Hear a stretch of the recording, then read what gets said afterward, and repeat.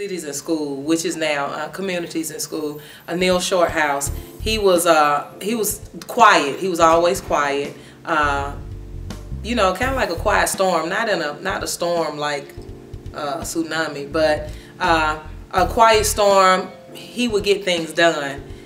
Very mild mannered. You would see him, and he would show up. I didn't really see him do a lot of talking, but a lot of stuff was getting done. So I think when I look at the Dave Lewis and of course his mentee Bobby Garrett, when I look at what they did, the one thing that I say that I took away that they instilled in me was, again, it was one of the first times that I had seen real men step up to the plate and come back to their communities and try to make a difference, and selflessly and trying to just give back. And I used to question, because initially I thought, what's their aim? What's their angle? What are they trying to get from me? I always thought that somebody was always trying to get over, and I think they put me at ease to make me realize initially, and then as a result of being around them over the years, they made me realize that it's okay to step out there and try to make things better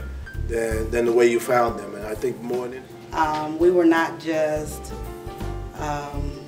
any group of kids. We were his kids.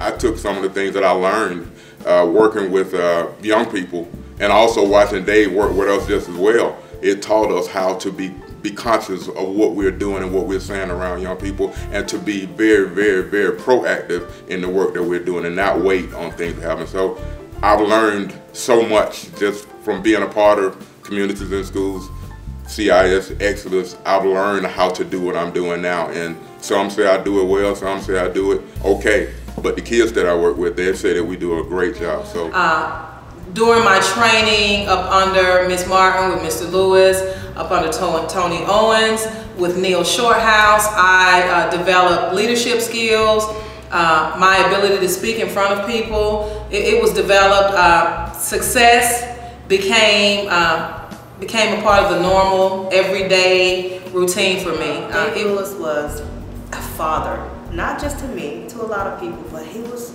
a father to me.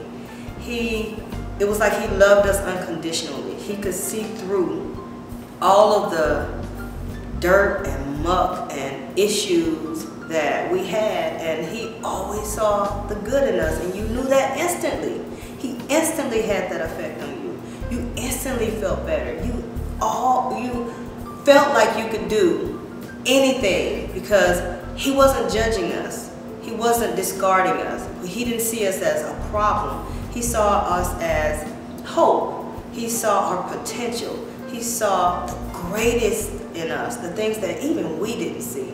He was a totally sincere, strong, compassionate, remarkable man, and there was something so special about him that really connected to the best part of young people.